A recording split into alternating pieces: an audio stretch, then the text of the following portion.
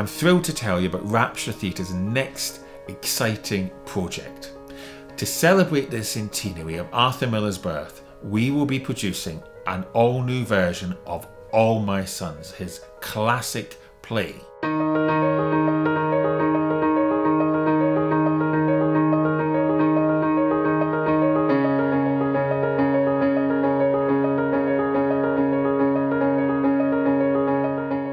Although it's set in the late 1940s after the Second World War, it says a lot to us today in a post-Iraq society.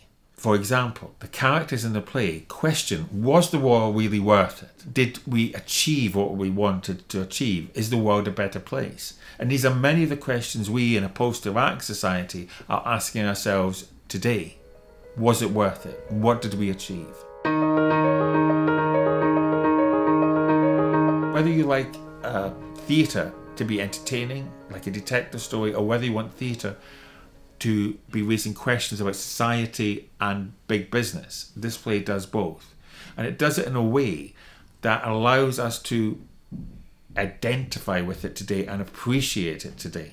It's also about families, about fathers and sons, about mothers and daughters, and how one generation raises questions about the previous generation and about how they acted.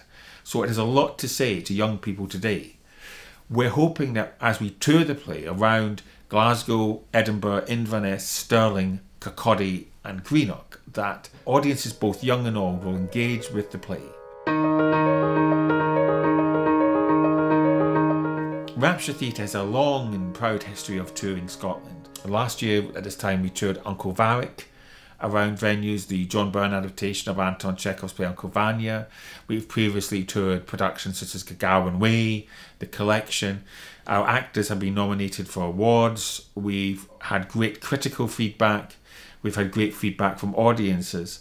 And this year, to celebrate the centenary of Miller's birth, we are presenting what we feel is an exciting and enthralling new production of a classic play. We look forward to seeing you at venues as we tour around the country.